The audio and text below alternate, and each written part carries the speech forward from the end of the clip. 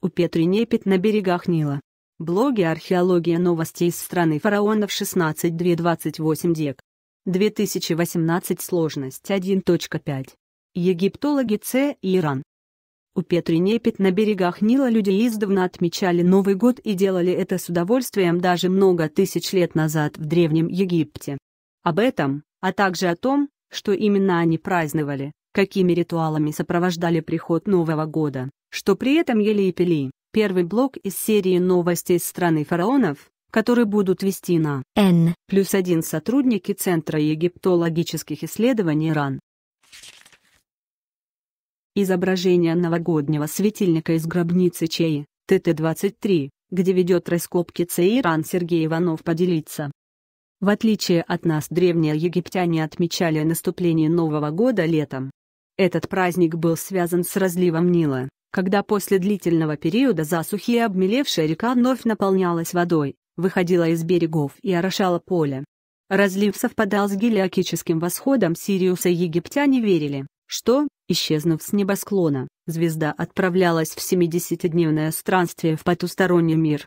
Преодолев многочисленные опасности, она вновь возвращалась в наш мир. Вместе с восходом Сириуса начиналось половодье. Египтяне называли Новый год Упет ренепет, начало года, и связывали этот праздник с возвращением богини Хатхортепнут из Нубии. Согласно мифу, богиня поссорилась со своим отцом Ра и обратилась львицей.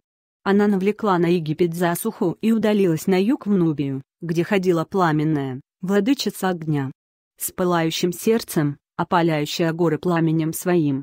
Вскоре Ра стал скучать по своей дочери, кроме того, он остался без надежной защитницы, которая могла повергнуть врагов дыханием уст своих. Тогда Ра послал на ее поиски богов Шу и Тата. Те обратились с павианами и, встретив грозную Хатхортепнут, сладкими речами смягчили гнев богини и уговорили ее вернуться домой. Когда богиня вновь вступила на египетскую землю, то вышла замуж за Шу. По этому поводу был устроен грандиозный праздник, ее величество возвращалось. Чтобы увидеть Нил египетский вместе со всеми чудесами земли возлюбленной. Приносятся ей жертвы из всяких прекрасных вещей, быки и гуси. Играют ей боги на сестрах, и пляшут для нее богини. Ударяют женщины в бубны для нее. Возливали ей вино и приносили масло, и венок золотой был обвит вокруг ее головы. Помимо восхождения Сириуса, разлива Нила, возвращения Хатхортепнут из Нубии, священного бракосочетания, праздник Нового года связывали и с рождением Солнца. К началу греко-римского периода все эти события были взаимосвязаны и стали составными частями одного празднества. Поэтому первый рассвет после наступления Нового года египтяне наделяли особой магической силой. На стенах поздних храмов, в Эдфу, Диндире, Фила и других, сохранилось подробное описание новогодних ритуалов, в ходе которых культовые статуи разнообразную утварь выносили в специальные святилища, располагавшиеся на крышах храмов. Там под воздействием первых солнечных лучей Нового года священные предметы полностью очищались и вновь напитывались божественной энергией. В ожидании восхода жрецы зажигали светильники. Осветительные приборы использовали во многих ритуалах, но в новогоднюю ночь им придавали важнейшее значение. Для праздника использовали свечи и факелы, богато украшенные цветами и лентами. Считалось, что без надлежащего освещения Солнцу, Сирису, Нилу, Хатхортепнут и другим божествам, будет сложно найти дорогу во тьме, а для египтян было очень важно, чтобы все они не заблудились и вовремя вернулись в Египет. Изображение новогоднего светильника из гробницы ЧЕИ, ТТ-23, где ведет раскопки ЦЕИ РАН Сергей Иванов поделится. Изображение новогоднего светильника из гробницы ЧЕИ, ТТ-23, где ведет раскопки ЦЕИ РАН Сергей Иванов поделится. Сохранился даже специальный гимн свету, где воспевается его важность и отмечается, что благодаря ему боги и люди обретают все, что в небесах, и все, что на земле. В эту прекрасную ночь праздника Нового года. В гробнице чиновника ЧЕИ, ТТ-23, в долине вельмож в Локсоре, где ведет раскопки ЦЕИ РАН, сохранился рельеф с наиболее полной записью этого гимна. Вот несколько строк из него с обращением к владельцу гробницы: «Как прекрасен этот цвет! Как прекрасен этот цвет!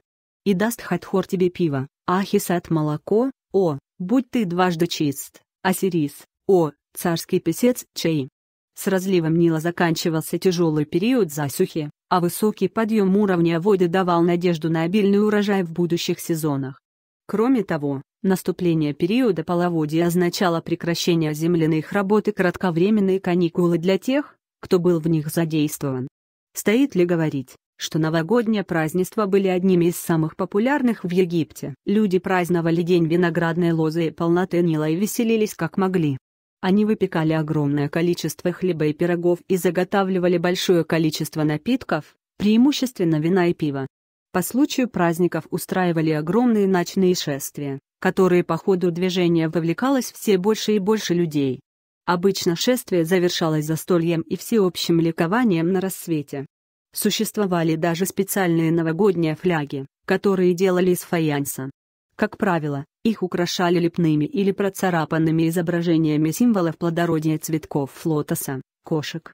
Иногда на них помещали образы беса божества карлика, который был неизменным участником всевозможных праздников.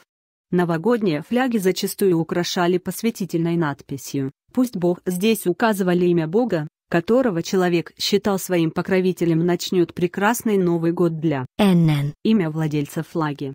Считается, такие фляги наполняли дорогими маслами или напитками и жертвовали в храм, чтобы обеспечить покровительство того или иного бога в течение всего года.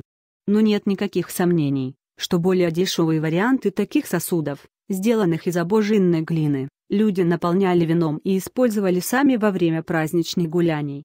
Упоминания о Новом годе сохранились с самых ранних периодов существования египетского государства. К слову, в те времена они были связаны с совсем не праздничными событиями. В эти дни царские счетоводы производили подсчет скота и определяли размер податей, которые следовало заплатить в казну. К счастью, официальный солнечный календарь, который использовали чиновники, был неточным. За 120 лет календарный год расходился с годом астрономическим почти на месяц, поэтому день восхода Сириуса и начало разлива Нила вскоре перестал ассоциироваться с налогами и стал настоящим всенародным праздником. Сергей Иванов.